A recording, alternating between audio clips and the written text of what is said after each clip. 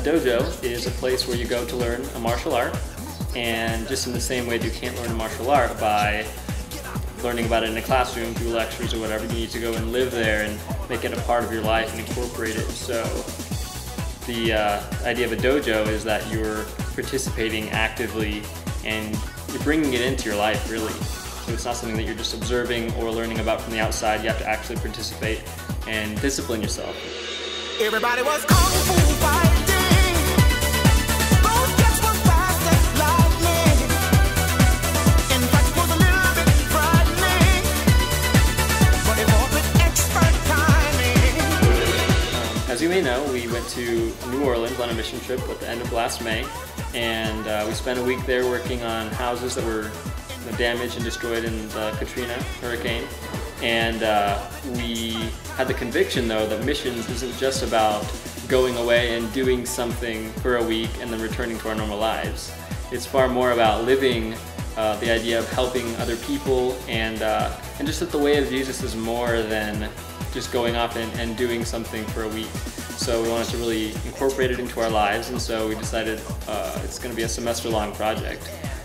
We're reading a book called Practicing the Way of Jesus, Life Together in the Kingdom of Love by Mark Scandrett, and we're discussing it on a weekly basis. We made commitment, though, to be prepared to read, to really come with the mindset of community and not just something that we're going to check off our list.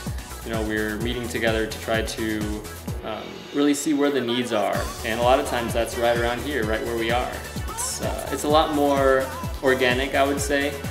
We're not going to really necessarily team up with an official missions organization, but we have cut out a week in May to, if we want to, if the needs that we want to meet are actually away, to go and travel and go help in that way. But otherwise, we're going to spend that week, around here or wherever those needs are to really be effective.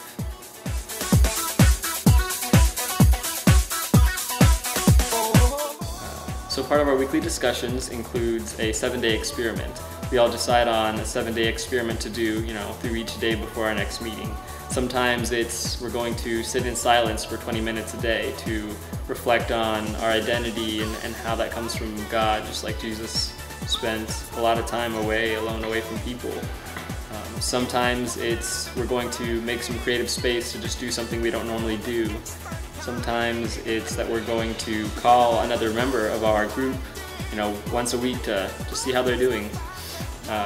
Every week, though, we have prayer requests that we take, and you pray for a specific person.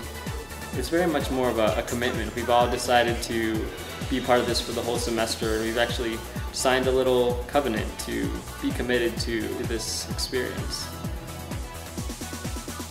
One reason that I'm really excited about this semester-long missional experience is that it's very much active. We're going to actively discern and apply a lot of teachings that Jesus has. We're not just going to discuss it, which I love discussion. It's very interesting. It's one of the reasons that I first fell in love with the college group at First and Calvary. But beyond discussion, it really needs to apply to your life. And so I'm really glad that we're going to commit to really stretching ourselves. We've committed to be open to other people's ideas, and who knows where that's going to lead. We've left it wide open. There's no safety net. Whatever we decide to do, we're going to commit to it, and we're just going to see it through. So I'm really excited kind of about the unknown, the factor that who knows what's going to happen, who knows what's going to come of this.